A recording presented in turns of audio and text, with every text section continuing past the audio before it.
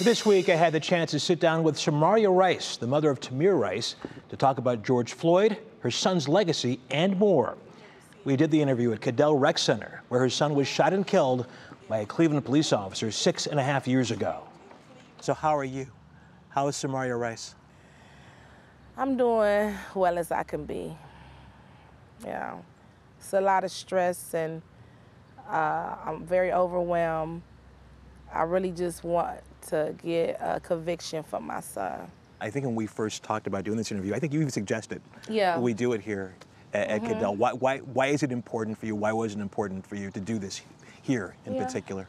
To let people know that I'm still around and this place is sacred and I want people to respect it and just come and reflect and try to connect with Tamir and his sister.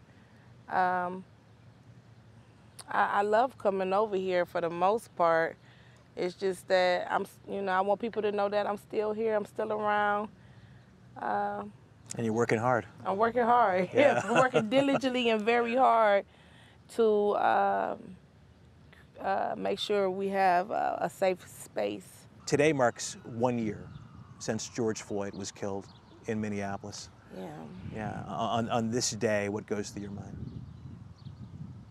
Well, I'm gonna be honest with you. I was out of town vacationing, visit my uncle in San Antonio. He came downstairs and he showed me this video.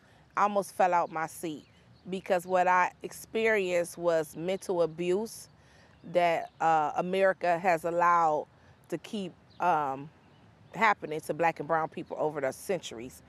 And to see George Floyd and Derek Chauvin and his neck, his knee on his neck and his hands in his pocket and a smirk on his face, I'm happy that the state of Minnesota convicted him.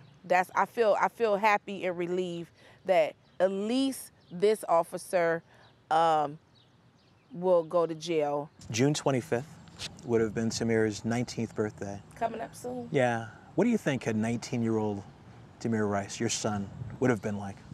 He would have been delightful. Let me just tell you that. He was such a pleasant to be around, brighten up the room with his smile. He loved to make people laugh. Just really like the person that kept our family laughing and, sticking together and things like that. I cannot imagine how much you miss him. Yeah, I do. I really do. It's a lot to deal with.